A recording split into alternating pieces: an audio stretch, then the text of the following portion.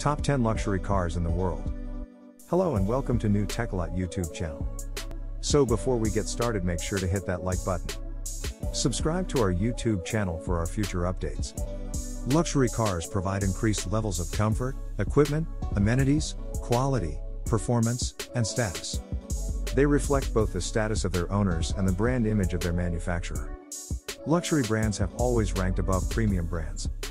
Traditionally, most luxury cars were large vehicles, though smaller sports-oriented models were always produced. Compact luxury vehicles such as hatchbacks and off-road capable sport utility vehicles are relatively modern trends. Number 1, Rolls-Royce Phantom. The grandest and greatest luxury conveyance in motordom was replaced by Rolls-Royce in 2017 and given a glittering 5-star road test welcome by our road testers shortly thereafter. Owners will love it at least as much for the extravagant statement of wealth and status it endows and for the unmatched sense of occasion you enjoy when traveling in one. However, while many won't ever know as much, the latest Phantom is also an utter joy and a rare pleasure to drive. Its superbly comfortable and singularly isolating ride comfort can be sampled from the back seats, of course, and is like nothing else you'll encounter in a car, gently loping and deliciously indulgent feeling but also supremely quiet and smooth, despite Rolls-Royce's fitment of the latest run-flat tire technology. Yet the precision feel and the perfect weight of the car's large rim steering wheel is remarkable, likewise, the ease with which you can place such a huge car on the road. The tolerance it has for whatever rate of progress suits your trip, the supreme refinement and flexibility of its V12 engine, and the progressiveness of its throttle pedal on step-off. Number 2, Bentley Flying Spur. Bentley's 4-door Continental Series limousine, luxury cars, started off its modern life as the Continental Flying Spur in 2006, only dropping the nomenclative prefix that links it with Cruise Current 2-door GT with its biggest model overhaul yet in 2014. But the Flying Spur is now in its third generation, something that's not difficult to detect from the prouder, more muscular design, which borrows heavily from the most recent, attractive Continental GT Coupe. Cruise Junior Saloon also benefits dramatically from a new platform, which was co-developed with Porsche and uses 4-wheel steering and active anti-roll bars. It also better insulates the fantastically opulent cabin from their road and provides the basis for genuinely good driving dynamics. Grip, balance and steering are all noticeable improved. Of course, there is the same calling card 6.0-liter twin-turbo W12, which makes 626 bhp plus bottomless torque and fires the car to 62 miles per hour in comfortably less than 4 seconds and onto a top speed of more than 200 miles per hour. Versions of the Spur equipped with Bentley's lighter, more freely revving V8 and a 6-cylinder hybrid powertrain are also due. Number 3, Mercedes-Maybach S650. The richest and most special car in what might be the most universally respected and admired limousine range in the world, the S650 is the modern standard-bearer for Daimler's Maybach super-luxury brand. To judge by appearances, you'd say it was at least as much S-Class as Maybach, and that's the result of Daimler's strategic decision, taken a few years ago, to broaden the reach of the Maybach marque by creating Halo Maybach models across some of its more normal Mercedes passenger car ranges. The ultra-rare, Simon Cowell spec, Maybach only 57 and 62 limousines were at the same time consigned to history. And so that fact that this car is only an S-Class may be at once its biggest strength and its key vulnerability. Compared to a Rolls-Royce or Bentley, an S-Class might not cut a lot of mustard for drool-worthy curbside appeal, but being an S-Class also makes this car the recipient of all those advanced active suspension and driver assistance technologies and helps to make it so brilliantly rich. The S650's 621 bhp, 737 pounds-to-foot twin-turbocharged petrol V12 is barely audible, and its dedication to comfort and good manners are outstanding. Number 4, Bentley Mulsanne.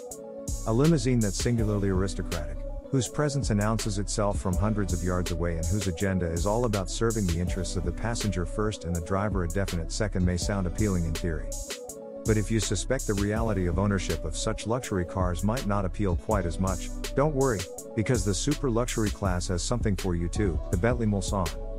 Deliberately more modest and discreet in its appearance than a certain key British limousine rival, the Mulsanne is a top-level luxury 4-door. It feels less formal than the Rolls-Royce Phantom, and its interior ambience is more like that of the paneled smoking room of an old gentleman's club than the Phantom's chandeliered ballroom. The material quality, the luster and natural appeal of its wood veneers and the tactile allure of so many of its fittings are second to none. A good helping of driver appeal has always been part of this big Bentley's mode of character. And so while the Mulsanne doesn't ride quite as serenely as some of its closest competition, it handles and responds with more vigor and verve, thanks not least to its torquey turbocharged petrol V8. Number 5, Rolls-Royce Cullinan. Goodwood's Marmite addition to the super luxury car segment arrived in 2018, in response to a significant amount of Rolls-Royce customer feedback that a more daily usable, all-surface capable, family practical model would be a very welcome way to augment the firm's showroom range. The Cullinan has been met by enough criticism of its design, from all quarters, to have set in aspic a sense that its maker has taken a significant risk in introducing a car that some have described as awkward and unlovely and others have slammed in even less sympathetic terms. But if Rolls-Royce's market research holds true, and a year's worth of confirmed orders is a good sign that it will, the collective revulsion of those who wouldn't have bought a Cullinan anyway will do little to prevent it from becoming a commercial success. There is certainly as much to like about life on board this car as there might be to dislike about either the idea or the appearance of it. This is a true Rolls-Royce, and among its dynamic strengths are outstanding mechanical refinement, unimpeachable ride comfort and excellent drivability. Number 6, Bentley Bentayga. The Bentayga has had an eventful passage through the Autocar road test evaluation process. Being the first in a barrage of 100,000 pounds plus super SUVs to come to market in 2016, we first rated it highly, with a caveat or two, in W12 engine form. And then rated it higher still when Bentley introduced an Audi-sourced 4.0-liter, 429 bhp turbocharged diesel V8 in 2017. Which made exactly as much torque as the 12-cylinder petrol motor but at more accessible crank speeds. Then, in 2018, amid the spreading toxicity surround diesel engines, Bentley removed the Bentayga diesel from sale in Europe, and with it removed from view what we considered the definitive version of the car. A V8 petrol model augmented the model range in the same year, while a plug-in hybrid arrived in 2019. The Bentayga's wonderfully plush interior, its swell of torque-laden performance and its sense of imperious, singularly enveloping luxury make it stand out even in this class. And these qualities might even be potent enough to win over a cynic who started out opposed to the idea of living in a blue-blooded SUV. Number 7, Rolls-Royce Ghost. The Ghost luxury cars were a line in the sand for Rolls-Royce when they appeared in 2009, the beginning of a transformation that took the company's annual production volume from hundreds of to several thousand cars per year.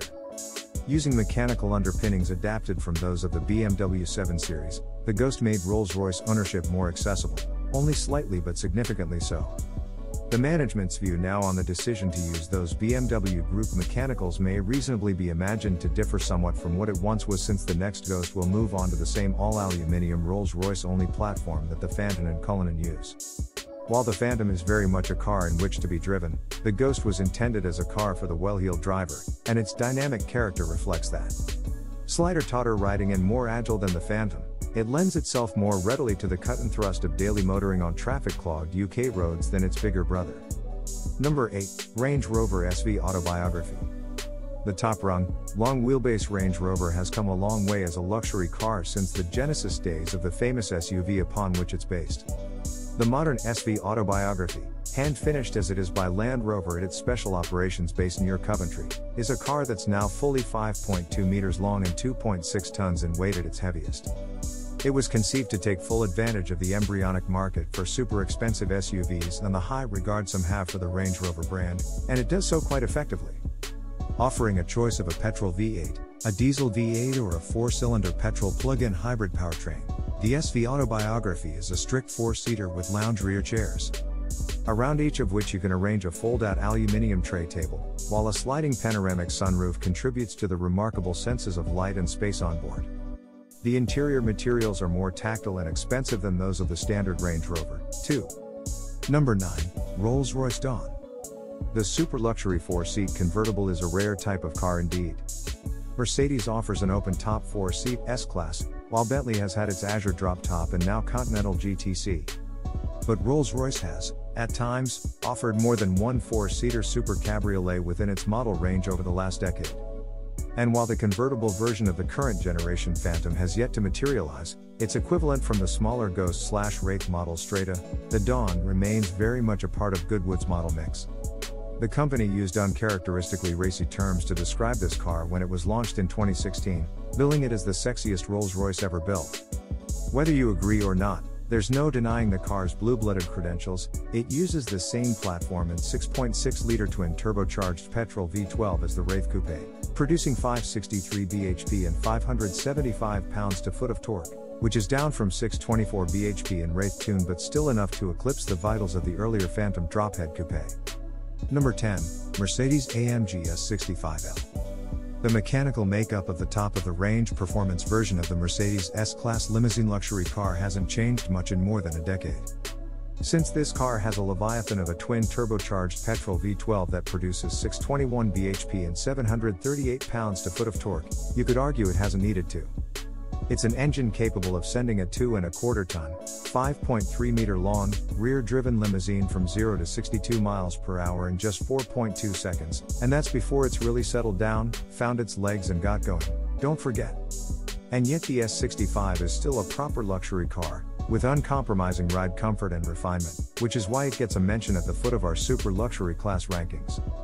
It offers onboard comfort unknown to anything else of quite the same performance level, and its huge reserves of torque make it so effortlessly potent to drive that it's hard to believe how little you need to do to make something so large travel so quickly. The S65 isn't a super saloon, though, and its chassis much prefers smooth, wide roads to testing narrower ones, the latter giving its air suspension and stability control a lot to think about. Even so, when in its element, very few cars in existence manage to seem at once so naughty and so wonderfully nice as this.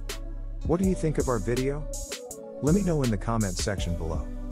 If you enjoyed the video, make sure to hit that like button. Also subscribe to our channel before you go.